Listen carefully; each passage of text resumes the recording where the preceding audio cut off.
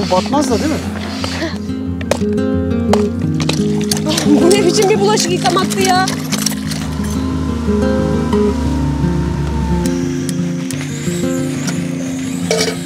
Çok güzel yağmur yağmaya başladı. Cihan, çok kötü bir haberim var. Ne oldu? Tavşanlarla beraber fareler orada. Ciddi olamaz. Bir sürü hem de. Bağlayıp açsaydım keşke. Burası bağlı ya, oradan ekleriz dedim.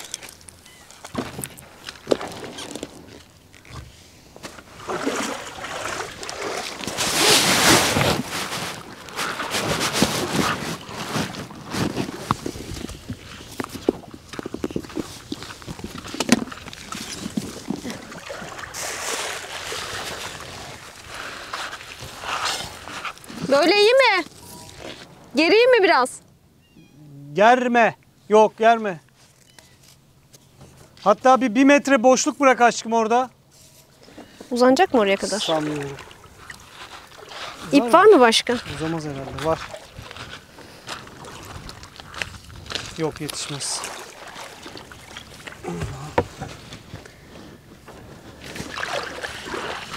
Asıl Yiğido geliyor şimdi. Sırtıma ver. Yok be aşkım, ne yaptın? Taşıyamaz mıyım? Yok, sanmıyorum. Sırtımda taşırım. Sırtında taşıma bunu bence. Bu seni sırtında taşır bence. Ver bir sırtımı deneyeyim. Yok aşkım, deli misin? Ne sırtı? 1, 2, 3.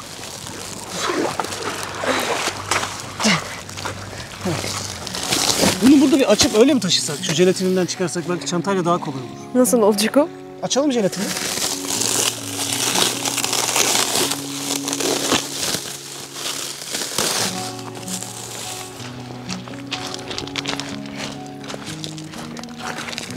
Bu alta seriliyor herhalde. Evet.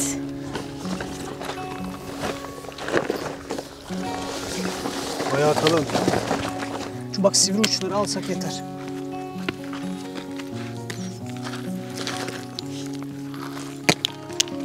Ay pardon. Biraz daha aşağı doğru çekelim. Yukarıda çünkü büyük taşlar var. Burada yine çakıllar var, idare eder.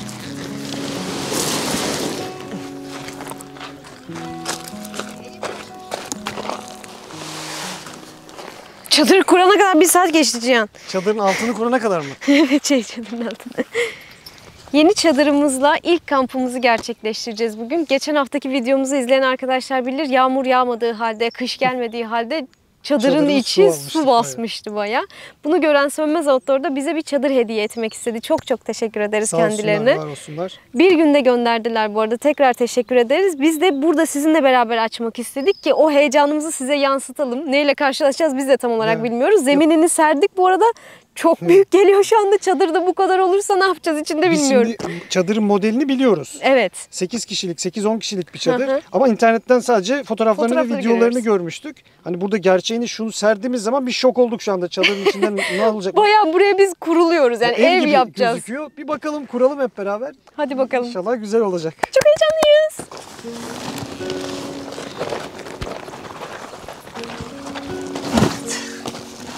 Oo, renk en sevdiğim. Gerçekten. Transformers'ta neydi? Bumblebee. Evet. Karavanı bu renk istiyordun, çadırın oldu bu renk. Karavan da olabilir, belli olmaz. Dur bakalım. Wow. Böyle. Şimdi direkt hava mı basıyoruz? Evet. Evet, hava girişleri nerede? O kitapçığını bir okusa mıydık? Herhangi bir çadırın kitapçığını okuyacağını düşünmüş müydün hiç hayatında? Çok komiksin. Vallahi ben bakacağım kitapçıya. Ya yok, burada bir yerde çıkar şimdi. Sen ara. Okumak lazım. Burada. Buldun mu? Hı. Kaç bara kadar basın diyor? Minimum 6, maksimum 8.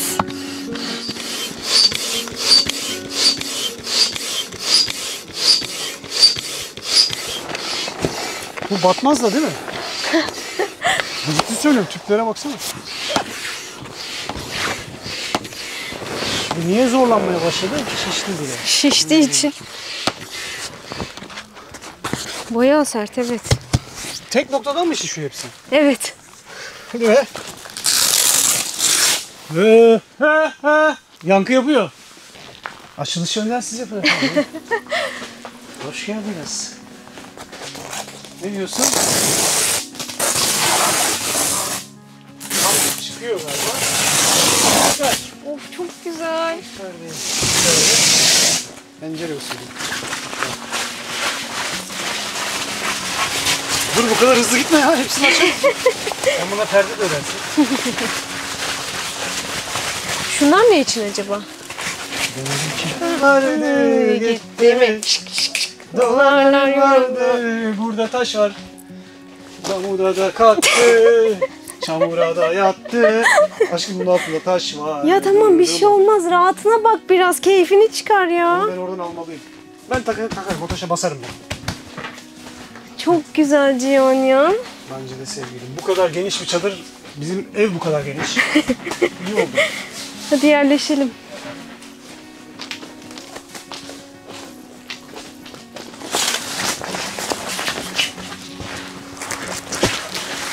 Nasıl yapıyoruz? Böyle mi yapıyoruz? Şuraya sererim dedim. Başka ne getireyim söyle. Her şeyi getir işte yavaş yavaş. Tamam.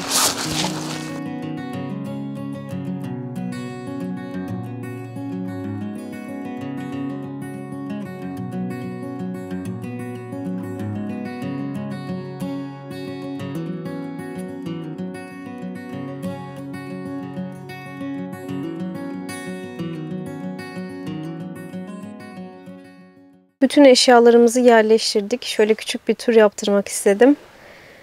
Yine standart kutulara böldük bütün eşyalarımızı. Burada yiyeceklerimiz var. Çok uzun kalacağız diye tahmin ediyoruz burada. Yani en az 2 hafta kalırız diye düşünüyoruz. O yüzden bayağı kalabalık geldik. Kıyafetlerimiz var, tabak çanağımız var, ıvır zıvırlarımız var ve kameralarımız, ekipmanlarımız vesaire. Burayı böyle komple bunlarla doldurduk. Bu tarafı da yatak olarak kullandık. Ortaya da muhtemelen masa koyacağız. Önceki çadırlarımızda... Ya şunların güzelliklerine bakar mısınız? Önceki çadırlarımızda böyle bir alanımız olmadığı için genelde boş kalıyordu. Ama buraya masa sandalye koyabiliriz eğer akşam sinekler rahatsız ederse. Çuval var mı? Var. Boş çuval versene. Hava kararmadan biraz bir şey toplayayım. Hemen. Nereye koymuştum? Bak unuttum. Unutmayacağım dediğim her şeyi unuttum yine. Hatırlarsın. Onun içine sokmamışsındır çuvalı. Şuraya sokmuşumdur diye düşünüyorum. Evet. Bu arada adayı sel basmış biliyor musun? Nasıl yani? Hani o büyük yağmur yağdı ya geçen haftalarda. Evet. Buradan sel gelmiş ve bak şurada yol açmış kendine, denizi bulmuş tepeden. Görünüyor mu? Yani su yolu açmış, görüyorsun. Kumsal Geliyorum görünmüş. ben de. Ha? Geliyorum ben de. Burada yatağımız, burada buzdolabımız. Bu şekilde. Çok çok güzel oldu. Sence nasıl? Yani ben burada yaşarım. Ben de yaşarım. Yani limitsiz 2 hafta 3 haftada kalırım ben burada. Öyle planladık zaten görüldüğü üzere. İnşallah bakalım. Hemen ön kapının manzarasını da göstermek istiyorum. Sinekliği de kapatırsak. Şu güzelliğe bakar mısınız ya? Akşam güneşi o kadar güzel oluyor ki. Arka kapının manzarası da şuradaki güzellikler. Hemen sesimi duyar duymaz kaçtılar. Şu tatlılıklara bakın.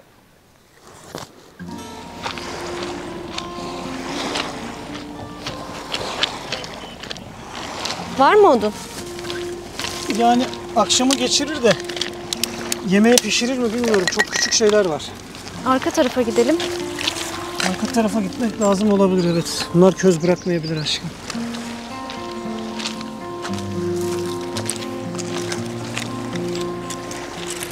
Sırtın şu an sinek dolu. Gerçekten mi? Evet. Neye gelmiş sırtında? Adaları vücuduma dayanamamış mı? Hadi ıvır zıvırlarla oyalanmayalım. Bunlarla büyükleri yakacağız aşkım. Büyük var çünkü ormanın içinde. Ivır zıvır dediğin şey. Acıyan bayağı ısırıyor bunlar. Gel sen üstüne uzun bir şey giy hadi. Fenerleri alalım o zaman. Ya şunların güzelliğine bak. Eşek sıpaları. Şurada bir kovalasam, bir tanesini bir yakalasam, öpsem her Korkutma da buradan kaçmasınlar.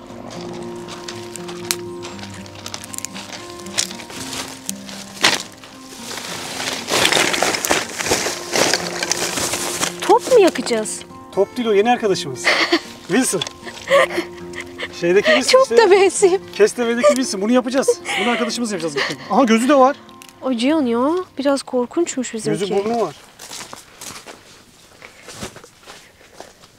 Senin üstüne bir şey vereyim mi? Olur. Ya da verme bana ya. Sinek ısırmıyor mu? Yok. Isırsa da bir şey yapamaz benim darıma. Lan. Oo, acayip sinek var. Evet, çok var. Her yeri kapatmamız lazım. Keşke, var yanımızda şu sinek öldüren. Şey nerede, fener? Sen bunu al. İçeride tehlikeli bir hayvanla karşılaşır mıyız? Fare var sadece. Sabah gördüm, bayağı dolaşıyorlar. Buraya gelmesin de. Acaba tavşanlarla farelerin arası nasıl? Kendine 2 fener alıyorsun yine Cihan. Abi benim fenerler çok ucuz. Tamam. Ben yine ters mi taktım? Evet, ters takmışsın. Cihan biraz korkunç görünüyorsun. Neden? Sanki yabani hayvan sen misin gibi. Allah Allah, neyim korkunç ya? İkilisin ya, gözün ikili.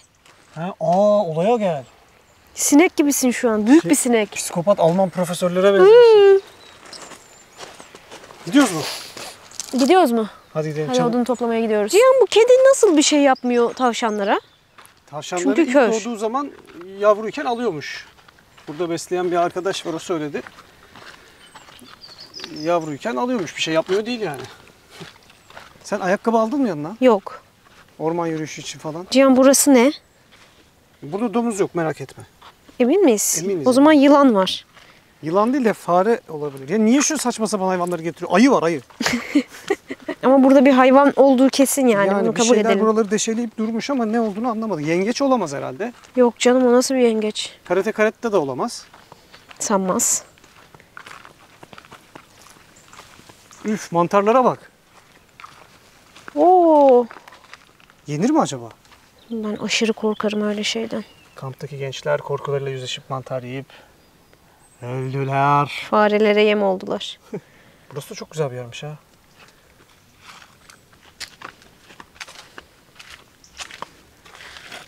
Çok iyi. O da biraz fazla büyük ya. Evet, şu altındakini alalım o zaman. Dikkat et. Ay, kulağım nasıl yiyor? Sinekler gitsin, fareler gelsin ya. Bunu böyle çekelim aşkım. Ya yapma bak. Sen şu ikisini al aşkım. Tamam mı? Bak, içi boş. Bunlar hafif. Ben de şunu alayım. Diğer parçalarla da yarın sal yaparız. Bunu da aldım. Soldan aşkım. Sen de yön bilimi sıfır ya. Yön dersi almadın mı sen yoksa bir sene? Cihan, seni bir korkuturum, neye uğradığını şaşırırsın.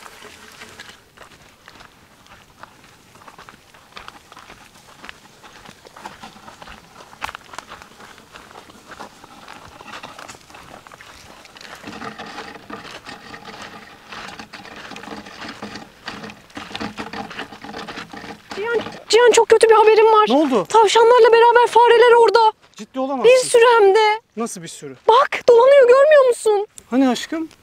Ya burada hep bir sürü vardı tavşanlarla beraber. Nasıl yani? Bir sürü Cihan. Fare hoyt deyince gitmez. Buralarda dolanıyordu bir sürü. Ne yapacağız? Kükürt bulmamız lazım bizim. Nasıl bir sürü? Kaç tane bir sürü?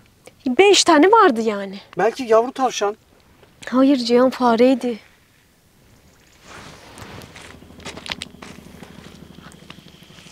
Bunu Almanya'dan halam getirdi. Özel kamp lamba asıcısı ağacı diye. Aa, şunu sinek şeyini de açalım. Tabii.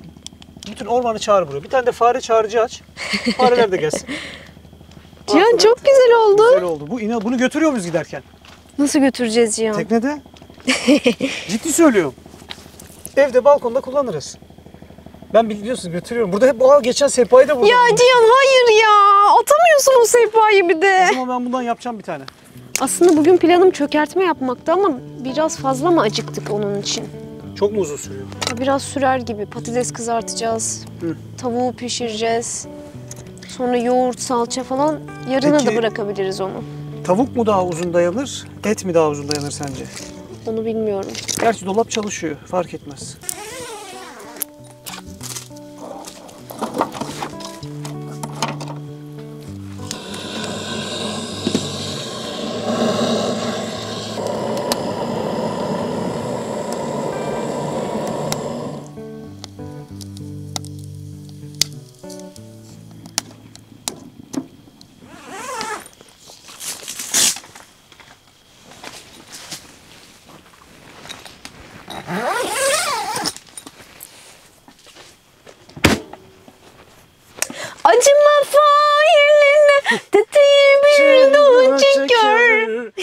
biliyorsun bu şarkıları sen ya? Şimdi ben Spotify'a giriyorum ya. Evet. Ondan sonra motordayken Tamam. ama arkadayken yanlış anlaşılmasın.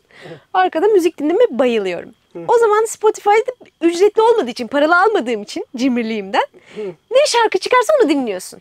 Aa, kaderini onlar çiziyor diyorsun. Kaderimi onlar çiziyor. Ben de Türkiye'de en çok dinlenen listeye tıklıyorum. Tamam. O zaman sorun yok. Türkiye Orada listesi bu, sorun yok. Bir çıkıyor. Oku bakayım bir tane. Acıma falan. Bunları bizimle paylaş, öğrenelim. Bak gitar getirdik, flüt getirdik bu akşam. Ne yapacağız? Daha çeker. Kana bulanmış sevda. Ayrılıktan da beter. Bu ne biçim bir şarkı ya. Kana bulanmasa zaten sevda değildir benim için aşkım.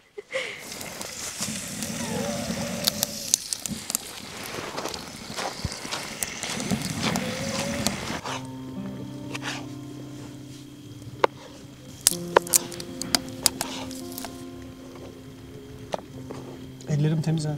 O kadarını sürmen gerekmiyordu ama yani. Şimdi elinin ayarı dedikleri şey var ya. Evet. Bu işte elinin bakteri ayarı. Bir organiktir gidiyor hayatımızda be. Organik yemekten kendimiz organik olmayı unuttuk ha. Mesela farkında mısın? İnternette, televizyonda hep böyle yemek programları, yemek yapma videoları, yemek sahneleri falan daha çok izleniyor diğer Evet. sahnelere göre. Neden Hiç öyle? düşündün mü? Söyleyeyim mi sana şimdi acı gerçekleri? Çünkü insanlar alışmış hızlı tüketmeye. Yemek de buna dahil yavrum. Bence. Eskisi gibi yemek yapma diye bir şey çok az kalmış.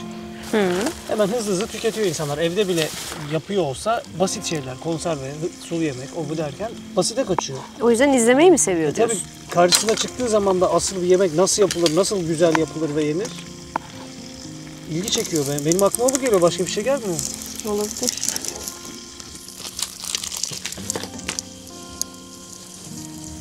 Böyle bunları burada bırakalım mı diyorsun? Ne o? Tencereyi falan yıkamadan kalsın mı öyle? Yo, bir yemeğimizi yiyelim de soğumasın diye geldim ben. O esnada gelmezler diyorsun. Çatal yok çatalları getirsene, çatal kabını. Tamam.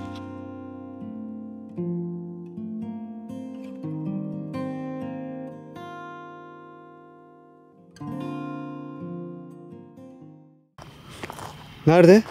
Burada denizde. Keyif yapıyor. Işık tutsana sen, ben tutamam. Görünüyor. Evet, domuzlardan sonra yeni adresimize de farelerle çok güzel arkadaş olduk burada. Lan bu böyle bayağı suya sıfır oturuyor şu an. Oturuyor ve korkmuyor. Demin üstümüze koştu, taşlı sopalı olduk. Dayak yiyorduk ya. Bayağı da şişman bir şey.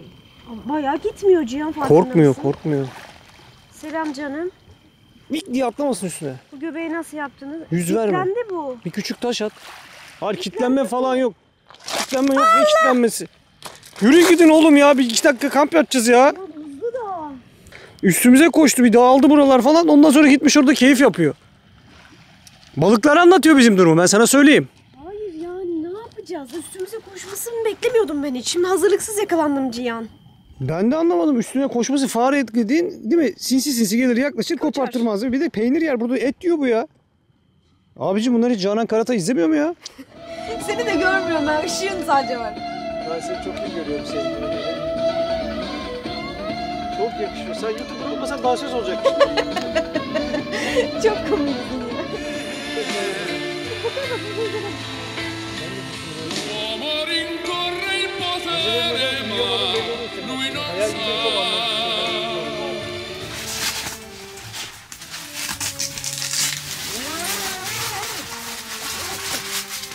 Sabah yakışıklı uyanırız.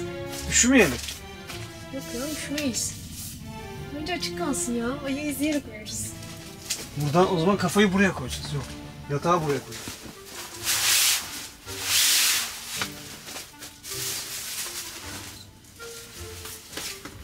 Çok güzel yağmur yağmaya başladı.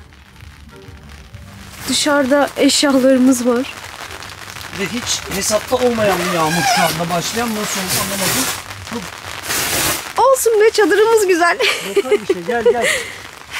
Küçücük bir buluttan dolayı yağıyor şu anda. Ay, ayın güzelliğine bak. Baksana, bulut yok havada, azıcık bir şey var. Nasıl Sadece yağıyor? bize yağıyor Cihan galiba. Direkt çadırın üstünde. Büyük ya çadır. Kaplamış bulutu. Şu dolabı alalım mı?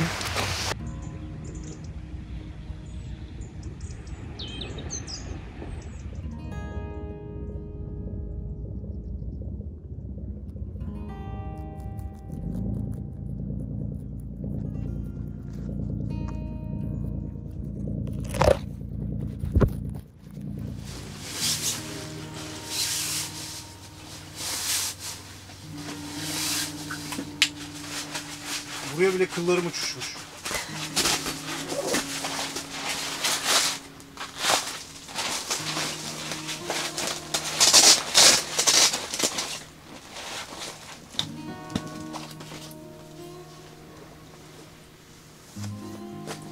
Bugün yeni kamp bölgemizdeki ikinci günümüz ve uzun zamandır bu kadar kapalı bir havayla uyanmamıştık.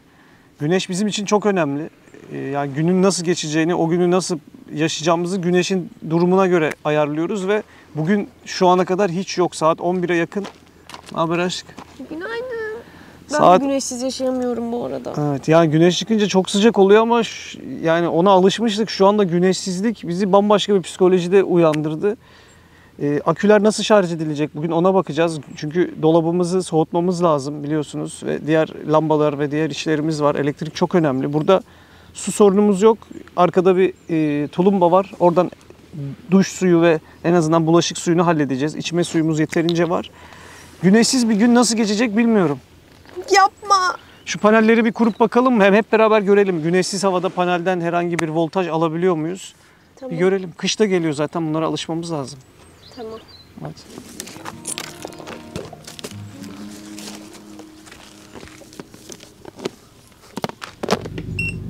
...16 watt. Şu anda o gördüğün büyük panelle bebeğim 16 watt buraya elektrik alabiliyoruz. Ne demek yani bu? Ya şöyle söyleyeyim, dolap 50 watt harcıyor. Dolabı bile doldurmuyor şu an. Doldurmuyor. Ancak kendini çok azıcık dolduruyor. Bu havalar böyle giderse kış kamplarında bizim aleti büyütmemiz gerekecek. Hatta benim kafamda bir tasarım var. Kendim diyorum lityum pilleri alayım. Yanına bir inverter koyayım. Yanına bir tane de işte bir cihaz daha koyayım. Güneş kontrol cihazı. Böyle bir alet kutusunun içinde kendi istasyonumuzu yapalım. Bu çünkü yetersiz artık bize. Bir tane de panel taşırız yanında. 200 wattlık falan. O da bunun 2 katı. Yoksa böyle yetiştiremeyiz yavrum. Söylediğin hiçbir şeyi neredeyse anlamıyorum. Tek düşündüğüm şey ne biliyor musun? Ne? Bunca şeyi şu küçücük tekneye nasıl sığdıracağız? Aslında o teknenin görünen tarafı. Bir de onun altta da var. 14 kat var onun altında. Şey mi yapsak? Şu gelen teknelere versek, şarj ettirsek mi? Ya. Tabii, ne olacak ki? Eder mi ki? Sorarız. Ne kaybeder? Kıyıya yanaşmıyor sadece. Seni yüzerek götürmen gerekecek oraya. Harika. Tamam, sen kolluklarını tak.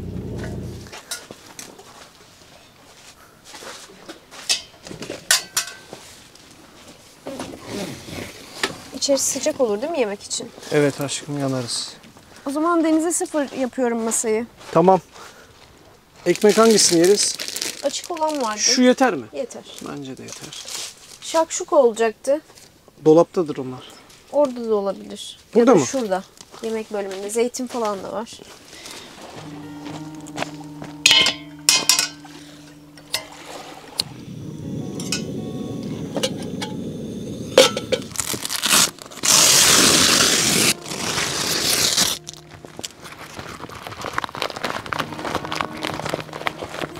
Bugün senden hızlıyım. Herhalde daha aç olan daha hızlı çeviriyor böyle şeyleri. Olabilir. Nasıl, soğuk mu malzemeler? Üf, buzlu. O tavuklar bir gün daha dayanmalı işte. Yapabilecekler mi acaba? Niye, bugün yeriz? Biraz daha et var. Et O et yarına dayanır, kalsın. et dayanır. En alta koyduk zaten onu. Hayır, burada değil. Orada mı? Pardon. Sallıyor. En alta. Hangisi tutarsa. Hayır, öyle hatırladım ya. Yoğurt yer miyiz?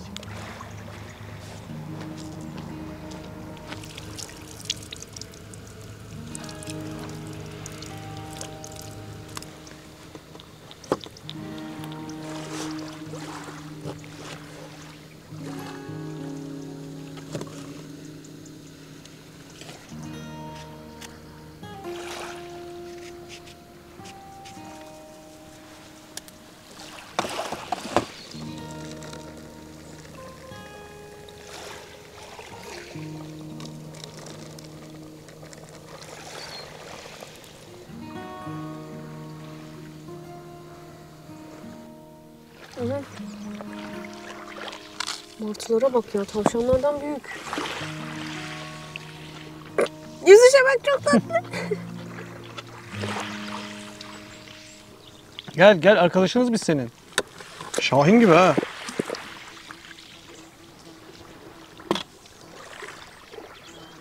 Can, bu hayvan etçil değil mi?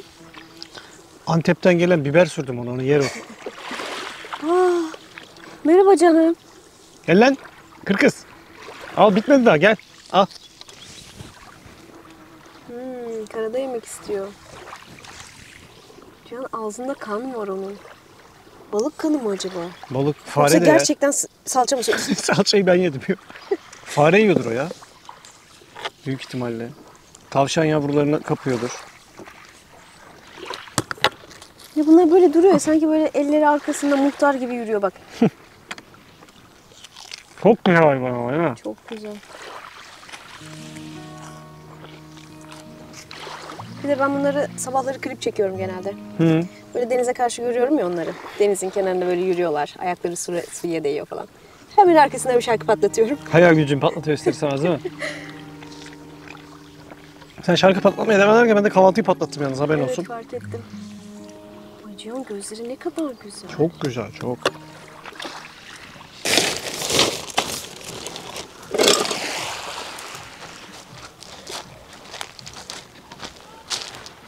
Bu adanın en güzel yanlarından bir tanesi tatlı su kaynağımızın olması değil mi efendim? Tatlıyla tuzlu karışık diyelim. Evet, tam tatlı demeyelim. Ekşimtırak bir su. Ama bulaşığımıza, duşumuza yetecek.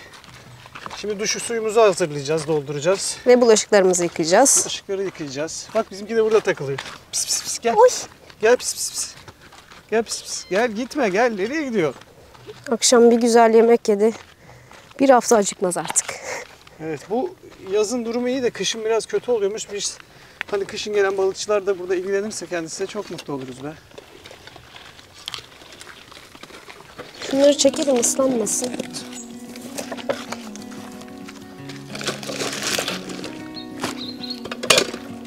O zaman ben dökeyim, sen tulumbala.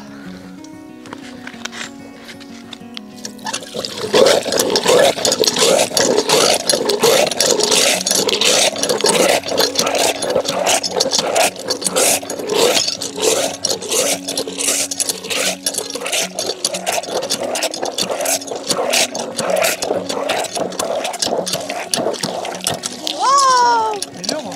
Evet. Durdurursam daha gelmez mi? Bilmiyorum. Ben basayım, sen devam et.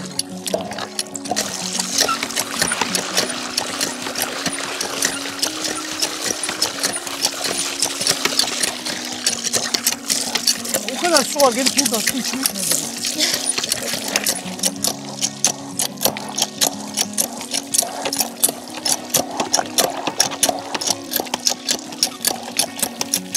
Oğlum arka kollar çok güçlü.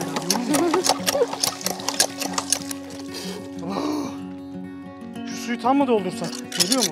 Yok, gitti. Neyse, dolu yarısı. Ah!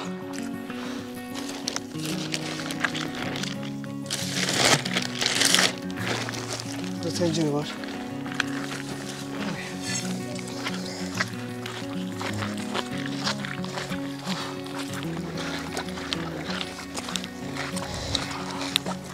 Kendimi çok pislenmiş hissediyorum. Denize girmem lazım. Girelim, sıcak hava. Şurada bir kuralım güneşi.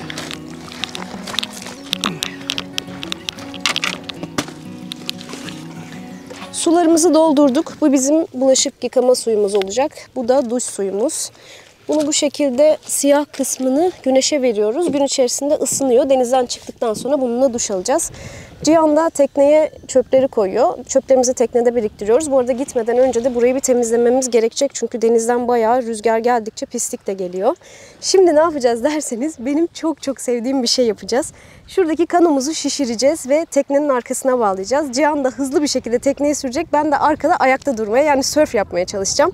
Başlıyor muyuz? Önce bir tane daha çöp poşeti versene şimdi bana. İlla bana bir iş kitleyecek. Asla kitlemeden oraya gitmez. Evet, geleneksel kanoyla insan çekme yarışmamıza bu sene de insan çekme yarışmamıza bu sene de start vereceğiz. Ancak öncesinde şunu söyleyeyim. Bu sene ben kendimi çektirmek istiyorum artık. Bana ne Cihan ya? Ben seni nasıl çekeyim? Dedi ve ortaya bir oyun koydu kendisi. Bu oyunu kazanan kanoyla kendini çektirecek, diğeri tekneyi kullanacak. Benim dileğim şu: bu sene ben kanoya bineyim, Ebru beni botla çeksin. Ah! Ben bineceğim. Ben de. Biraz acaba büyük mü atmalıyım? Ben biniyorum. Güzel. Bu sene şu kano sefasını ben gerçekleştireyim. Direkt. Ben gerçekleştireceğim. Kano sırası bende. Ben de. Artık binelim şu kanoya. Bindim. Ben bırakıyorum oyunu. bindim ya. O evet! Bende sıra. İlk sen başlamıştın. İlk sen başlamıştın. Şimdi atarsam devam ediyoruz. Atamazsam direkt ben yine şoför koltuğunda. Atamadı. Hadi o zaman. Şişirelim bakalım. Şişirme de sen de biliyorsun ki. Onun için ayrı bir oyun yapmamız lazım. Onun için bari taş kağıt makas yapalım. Tamam. 1, 2, 3. Bunu da ben şişireyim. Bir daha oyun oynamayacağım ben. Hiçbir oyunda yokum ben. Kendine oyna.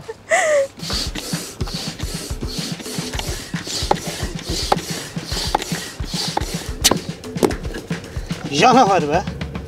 Üstüme giyinip geliyorum. Özel kostüm mü getirdin bu seneki yarışma için? 2023 kazananını şöyle bir hazırlayalım önce efendim. Tak sen onu, ben de bunu takayım. GoPro'yu bağlayacağız. Suya düşmesin diye de GoPro'yu Ebru'ya bağlayacağız bir daha. Şuradan alalım saçı acıtmadan. Can sen beni düşüreceksin galiba. İnşallah bu sene düşüreceğim. Geçen Ya sene Cihan ya. Sizi düşürmemiştim, hatırlıyorum. Burnuma su kaçmadan düşür. Yok düşürmem. Nereye bağlayacaksın? Nasıl yapalım? Koluma mı? Hadi. Bir dakika. Deniz de buz gibi. Ya sen yılların denizcisisin ya. Bunu da düşürebilirsin abi. Burada da düşürebilirim. Bağlıyorum ben. Tamam bağla gel. Çek.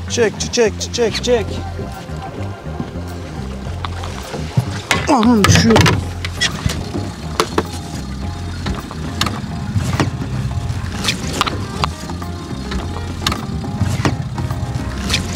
Allah rüzgar fenerden de yok. Hayır, ipi biraz uzun mu tutmuşsun? Ne yapmışsın sanki? Evet, bayağı uzun olmuş. Bak kartılar geldi. Açıyorum yavaştan. Basıyorum.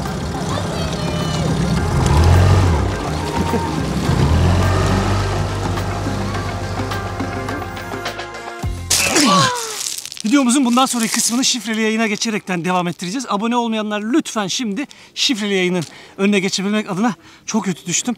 Özür dilerim. Abone değilseniz hemen abone olursunuz arkadaşlar. Sadece bu atlayış için bile ben abonelik bekliyorum. Teşekkürler. Bay bay.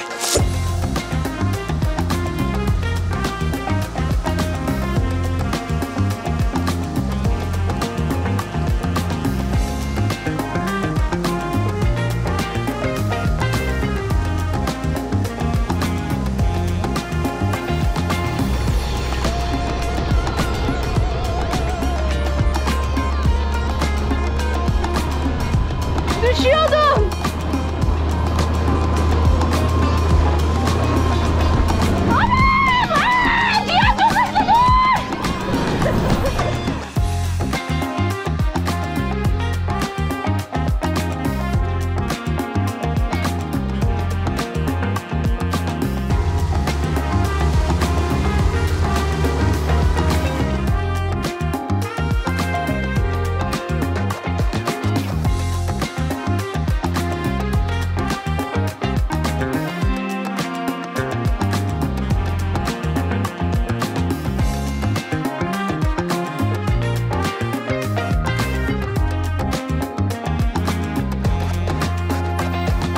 Evet şampiyon.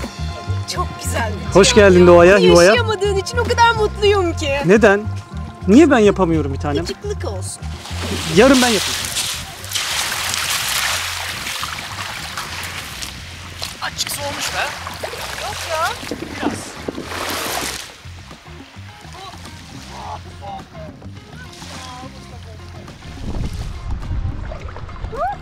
Ne? Deniz kesersin gözleri var ya. Evet. Çok cin gibi bakıyor bana şu an.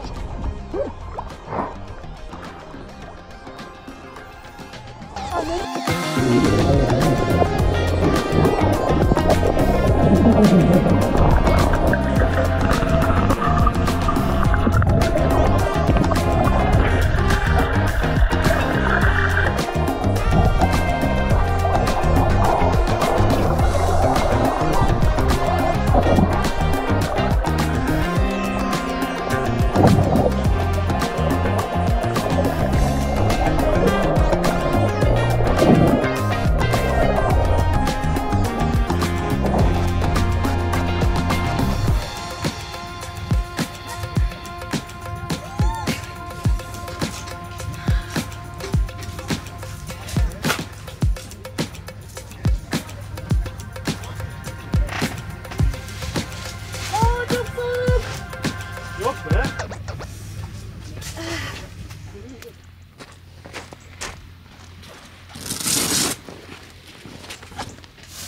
Cihan patates soğan bunun arkasındaydı. Nereye koydun? Çöp poşetine koydum büyük hepsini.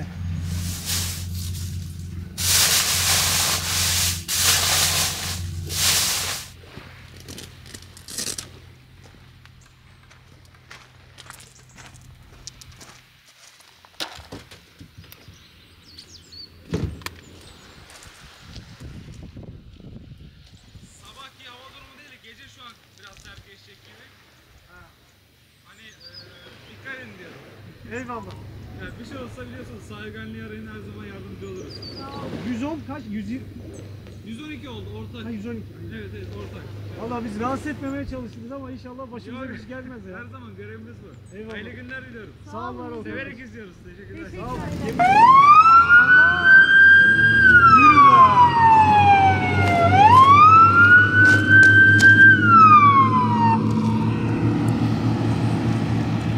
Aa bunun arkasına bağlasaydık ya seni. He? Beni bağlasaydık. O sen kadar beni çekmiyorsun. diyorsun. Vallahi unuttum ya. Korktuk değil mi biraz? Korktuk. Biz çünkü sahillerde böyle başımıza kötü işler gelince artık korkuya kapılıyoruz bazen. Karavandan geldi bize bu korku. Evet. Gittiğimiz her yerde ötelendiğimiz, itelendiğimiz için sağ olsun arkadaşlar bizim takipçiymiş. Başınıza bir iş gelirse 112 sahil güvenliği arayın dediler. Sağ olsunlar.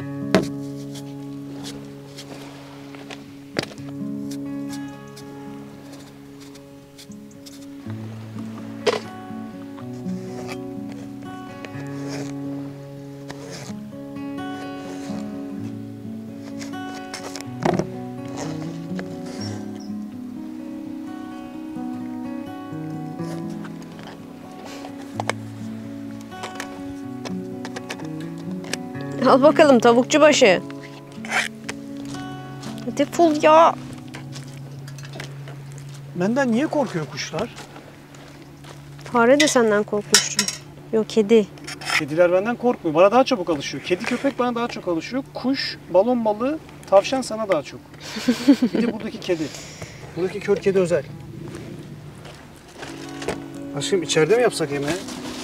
Nasıl yapacağız içeride? En azından şu tavuk olaylarını taşıyalım masaya içeri. Bu arılar bayağı üşüştüler çünkü. Hiç olmayacak gibi yani. Burada hızlıca bir ateş yakalım. Ateş yak istersen zaten lazım. Ateşten de kaçacak gibi durmuyorlar ama. Ay!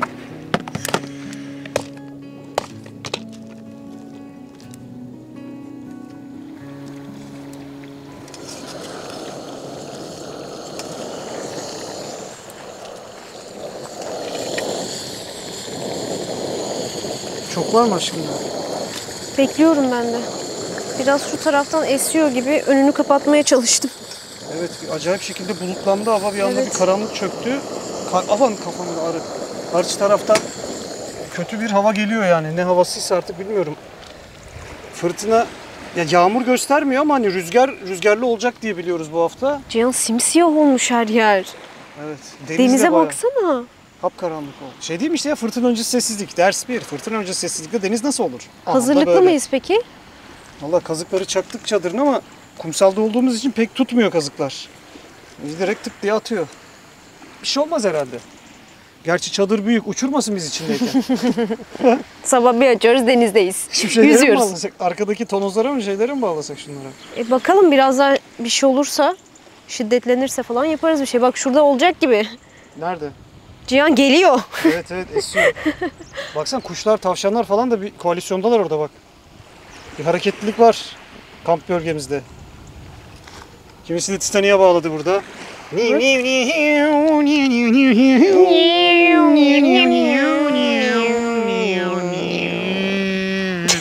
Sonucu şenlendirici yapıyor. Çadıra ne zaman soba kurarız? Bir ay sonra. Değil mi? Evet. Kasım sonuna kadar gerek yok. Islakları tekneye asacağım. Bu niye böyle oldu ya? Ne oldu ki? Her ne kadar koaha en büyük sebebiyetlerden bir tanesi olsa da şu duman. Sigaradan falan hepsinden çok daha zararlıymış mangal dumanı. Bak mangalcılara bak, yaşlanan mangalcıları full koalı. Yine de çok iyi şu dumanın içinde olmak. Baksana çok hoşuma gidiyor ya. Ama solumayacağım. Bak mangalın başına geçeceksin. Ağzına bir tane hortum alıp uzağa götüreceksin. Takılıp Arkamda herhalde arkası. Tavayı azıcık geri çeksene. Alevler büyüsün yukarı doğru. Büyümesin. Buraya doğru büyüyor zaten. Bu saatlerde başlıyor hareket. Fareler akşam 6.30'dan sonra çıkıyor. Tavşanlar sabahtan akşama kadar burada. Martılar sabah ve akşam çok hareketli. Başka ne var hayvan? Kaplumbağalar ormanda bugün günüymüş. Yakma. Yandı. Baya Amerikan porsiyonu gibi oluyor. Oh kazağın mazağın içinde. Aman. Güzel güzel kazağın. Yok hayır değmedi. Cihancığım. Kampta da böyle yemek yapmazsın ama ya. Ne oldu sen bir ara kitap çıkarıyordun? Ne kitabı ya? Telif hakkısına mı takıldın? Ne yaptın? Nereye geldi o şimdi yine? Hemen bak şurada. Neye geldi? Bak kaçıyor bak. Neye gelecek? Yemek kokusuna geldi. Yine ayaklarımızın altında bile olabilir. O kadar gelmez herhalde be. Dün geldi ya üstümüze koştu.